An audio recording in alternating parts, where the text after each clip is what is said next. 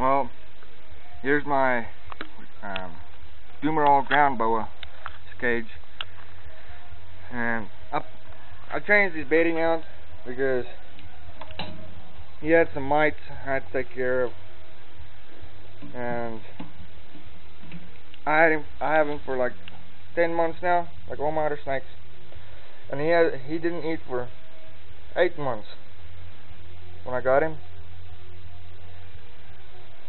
Fuck. So he's starting to eat again. I just swimmed him a while ago. You can see him in here.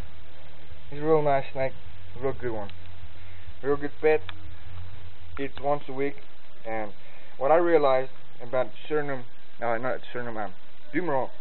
ground boa is they like to hunt in their own cage, in their own ground, you know. So if you have problems feeding them, mice or rats, whatever, try putting the mice or rat in front of his nose so he can smell it, and put it on the one side of the cage. That's what I did, and so far it works for him. He's a real good snake. I like him. His name is Dumerils, and he's about a year old, or almost a year old. Bought him from a pet shop for $200. He's 29 inches long, and this is his cage. This bedding is pretty good. He likes to hide in it. He's a ground boa, you know. He goes underneath the bedding, hides. I got him a hide in here. It's not the best hide for now, but it's one I got. I made it from, I have hamsters I breed.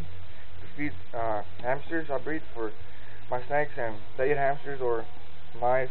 And this little wheel that my hamsters run on, I just cut a hole in it.